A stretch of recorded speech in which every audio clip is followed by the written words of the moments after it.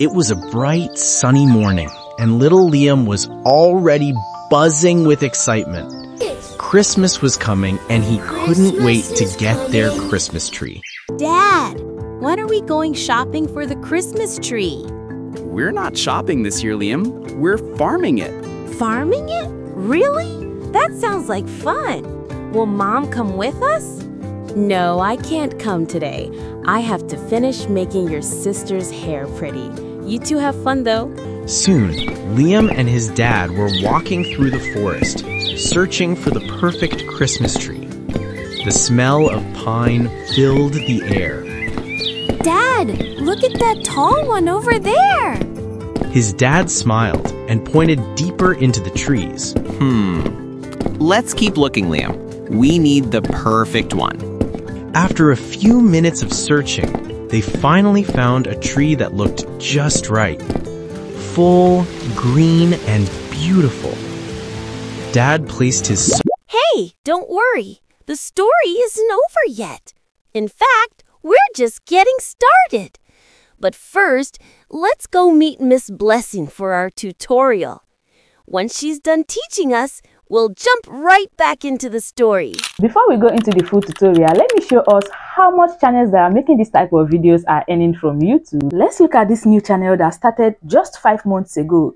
You can see that this channel has only 17 videos in it. But look at the amount of views this channel is getting already, like a lot of views. And then when you come to Social Blade, you see that this channel is already earning about $3,600 every single month for a brand new channel that has only 17 videos in it and started just 5 months ago. That's to tell us that this niche is a very lucrative niche. And not only that, the niche is not saturated. If you should start today and start creating your own 3D animated stories, the chances of you going viral and earning a lot of money from it is also very high. In creating this type of stories, there are basically 6 steps involved. The first step is you getting your story ideas, then you generate your script from your story ideas, generate images and convert your images to videos, or you can do text to video if you want, and then you generate your voiceovers, you lip sync all the necessary parts, and then you edit everything together. This is basically all that is required. All right, now let's take them step by step. We'll start with the first step, getting your story ideas. I personally think coming up with your own story ideas is the best, but you can also tell ChatGPT to suggest some story ideas for you, or you can get story ideas from viral videos in your niche. Then the next thing is to generate your script. I came to ChatGPT and I narrated everything for ChatGPT using this speech to text features. And then at the end of it, I put here that I want it to be a narrated 3D animated story with dialogues and background music and sounds. Give me a script for this. And ChatGPT went ahead and gave me the script for it. You can see title Christmas Tree Harvest Adventure. Scene 1, living room, morning. Background music, it suggested background music, and sounds, it also suggested sounds. And then went ahead to say narrator, it was a bright sunny morning and little Liam was already buzzing with excitement. Christmas was coming and he couldn't wait to get the Christmas tree. And then the first dialogue here, Liam, Dad, when are we going shopping for the Christmas tree? Dad, smiling joyfully, we are not shopping this year, Liam, we are farming it, and so on and so on. He gave me the full detailed script, as we all can see here. I'm using the free version of ChatGPT, but if you have the pro version of ChatGPT, you can just use one of the GPTs to generate your script. It will be easier for you that way. And when you come to GPTs, you can just type something like animation and then wait for it to bring out some options for you. So you can see animation creation, animation script builder, and we have so many other ones here. So anyone you prefer here, you can just select it and then use it to build your script. So after generating your script, the next thing I did was to come to ChatGPT and then I gave it this prompt. Give me text to image prompts I can use to generate high quality, beautiful and aesthetic images for this story, and also image to video prompts. And that's because I want to generate my images and then convert my images to videos. But if you are doing text to video, just tell it to give you prompts that you use to generate your videos. And then it gave me these prompts that I will use to generate my images. So for my images, I used Bing AI. You can also use Image FX. These were the images Image FX gave me. And then for the second prompt, this was the images that Image FX also gave me. And then coming to Bing AI, see the image I got from Bing AI. This is the first prompt. This was the image it gave me. And for the second prompt from Bing, this was the image image it gave me. So personally, I prefer the one by Bing AI. Tell me which one do you prefer in the comment section, the one by ImageFX or Bing AI. So another important thing I did in generating my images is that I just generated the first 3 images in Bing AI, and I used the banana to generate the rest of the images, as you guys can see here, right? And I did this because I wanted to maintain consistency, and that's how I generated the rest of my images. After generating your images, the next thing is to animate the images, and you can also use either the image to video prompt that ChatGPT gave you, or you can animate some from your head, or you can just leave it like that and let Grok automatically animate the images for you. Just depends on the image you are animating. Like, take for example this first image of the trees and the environment. I didn't put in any prompt in Grok to animate this. I just imported the image into Grok, and then I let Grok animate it automatically, and I got this. And then for this image of the father and the son walking in the bush, I copied my image to video prompt from ChatGPT, and then I came and pasted it here, and Grok now gave us this result.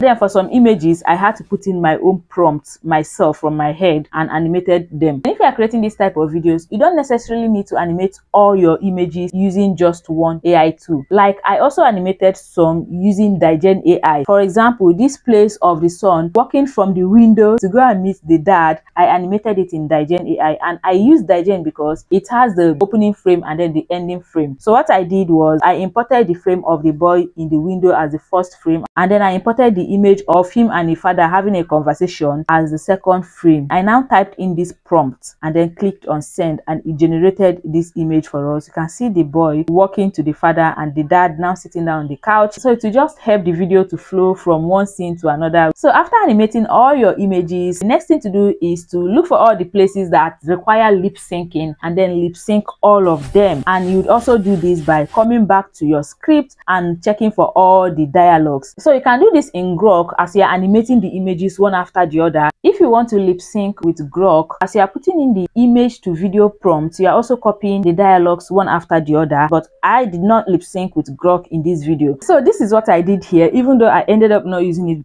Liam, where are you? Stay close to me. So if you are using Grok, this is basically how you will do it, and you can actually do everything in Grok. But another way to do it is to use either Dreamina or Digen AI to lip sync your videos. And to do this, you would have to first of all convert your dialogues to audio using either Google AI Studio or any voiceover generator that you use. And if you don't know how to use these tools to lip sync your videos, I've actually made a detailed tutorial on that. I'll link it as one of the videos in the description box or as one of the videos at the end of this video. So I'm not going to go into the full detail of how I lip synced, but I'll be showing us one very important thing that I didn't mention in that video, and that is when using Dreamina to lip sync your video, when you get to this place, you have to pick the character. For example, you can see that there is the boy and the dad in this image that I want to lip sync now. So what you will do is just click on this place, and then once this drop down comes down, you select character 2, which is this boy. So you look at their faces. From their faces, you know who is to speak. So once you choose that, if you want the character to display any action while he's speaking, you can just put it under this place. But if not, like me, I didn't put anything here because I kind of trust their judgment. Let them just animate it anyhow they want, and they actually did a good job in animating it. Dad, when are we going shopping for the Christmas tree? So that's basically the only thing that I needed to put in here. But if you want to learn the entire process of how I came about lip syncing in Dreamina, please go and watch that video. It's detailed and I don't want to repeat it here. All right. And then when you want the dad to speak, then you just select character 1. Say that was actually exactly what I did in the second one of this clip. We're not shopping this year, Liam. We're farming it. Now, if you are using Digen to animate, you'd have to almost prompt it the same way you would prompt Grok. So this one that I did, the father and the son are walking in the bush, I just kind of put in this prompt that the man, you can see the prompt I put in here to show that it is the man that will speak and not the boy. And after it animated it, it gave us this. Let's keep looking, Liam. We need the perfect one. Now you can see that it was only the man that spoke and the boy didn't speak.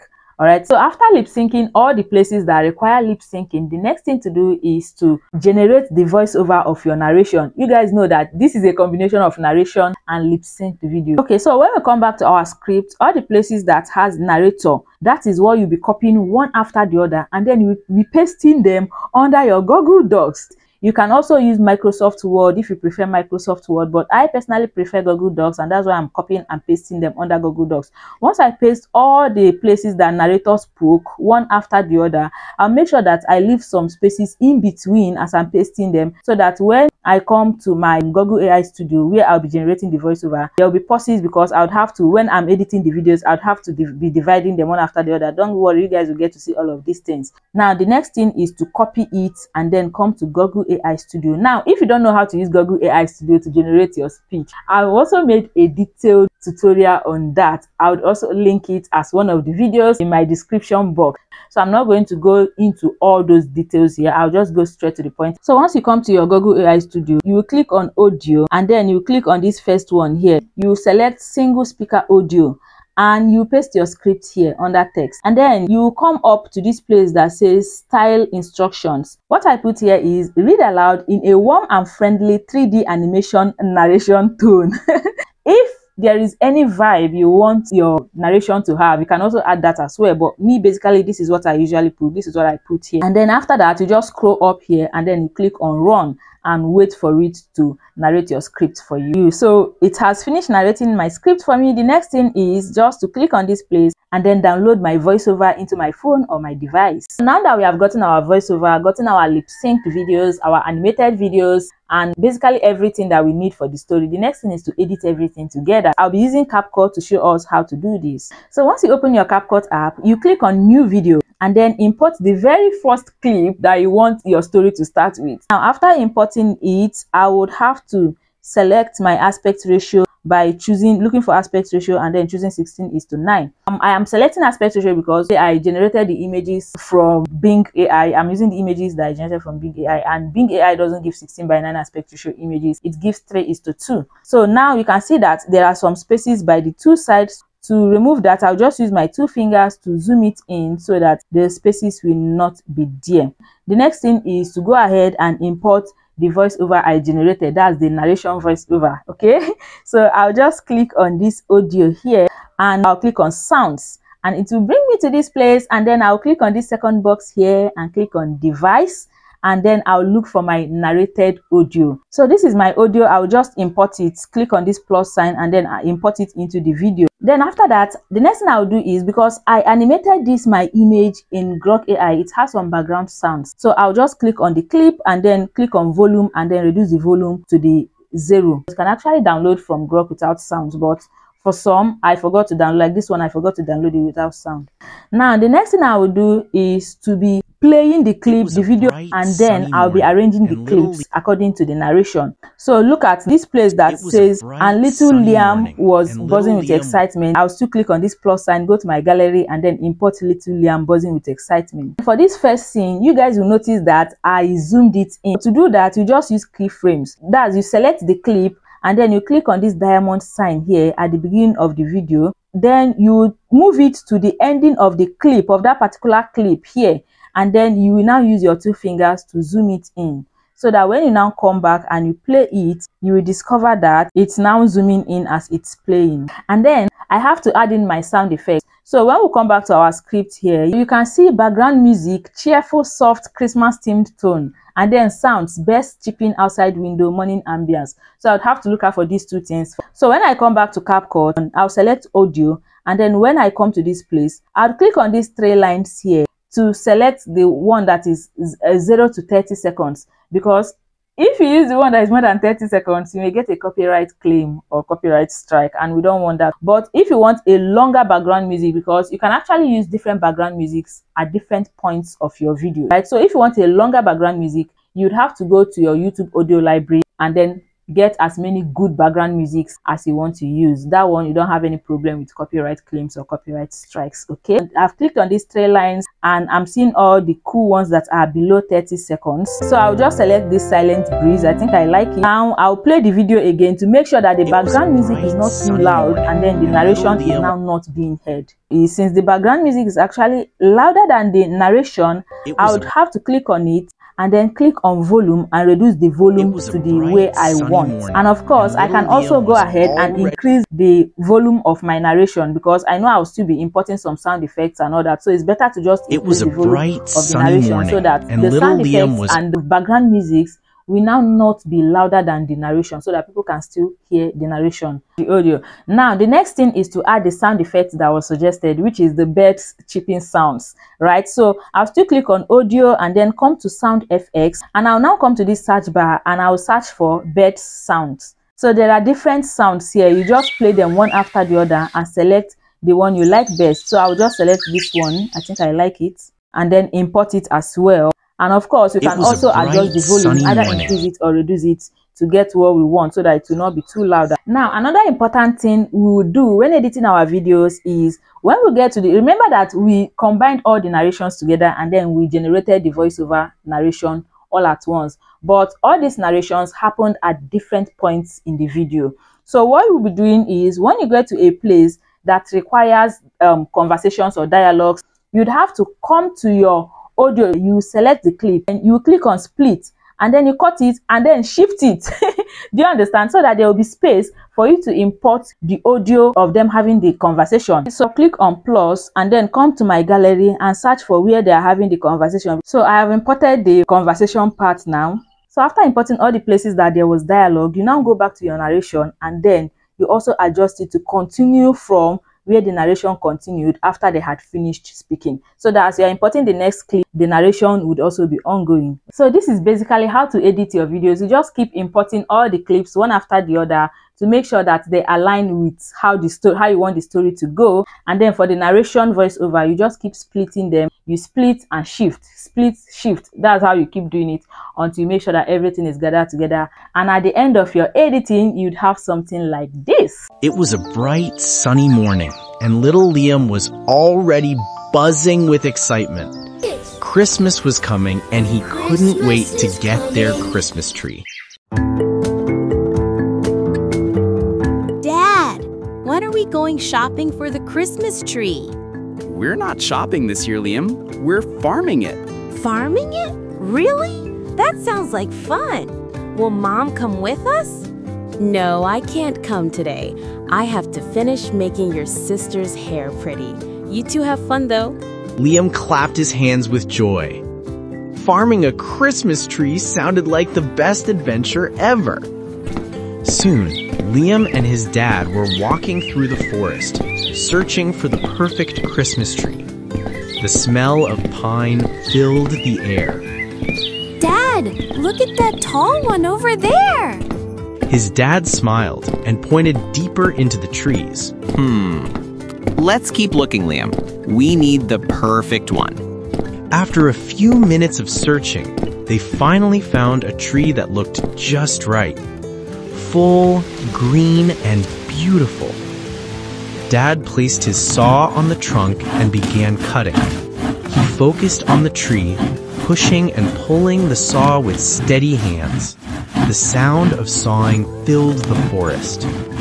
But while Dad was busy, Liam's curiosity grew. He looked around at the tall trees, the soft light, the leaves on the ground. Slowly, he wandered a little further, and then a little further, until Dad could no longer see him. A moment later, Dad looked up and froze. Liam? Liam, where are you? There was no answer at first. Then suddenly, a small voice cried out from between the trees. Dad, I'm here. I hurt my leg. Dad dropped everything and ran toward the voice. He found Liam sitting on the ground, holding his leg. A sharp stick had scratched him, and tears were rolling down his cheeks. Liam, I told you to stay close to me. You could have gotten into bigger trouble. sorry, Dad. I didn't mean to go far. Dad gently lifted him up and checked the scratch. It wasn't serious, but it scared them both. With Liam holding his father's hand tightly, they walked back together toward the Christmas tree. Please give me a thumbs up if you found this video helpful, and share this video with someone you think might find it helpful as well. If you have not subscribed to my channel, please go ahead and subscribe, and also click the notification bell so you don't miss out on my new videos. And then you can also check out the description box or one of the videos I have on the screen here to watch those videos I mentioned in the course of this video or this tutorial. Thank you so much for watching, and I'll see you guys in my next video. Bye.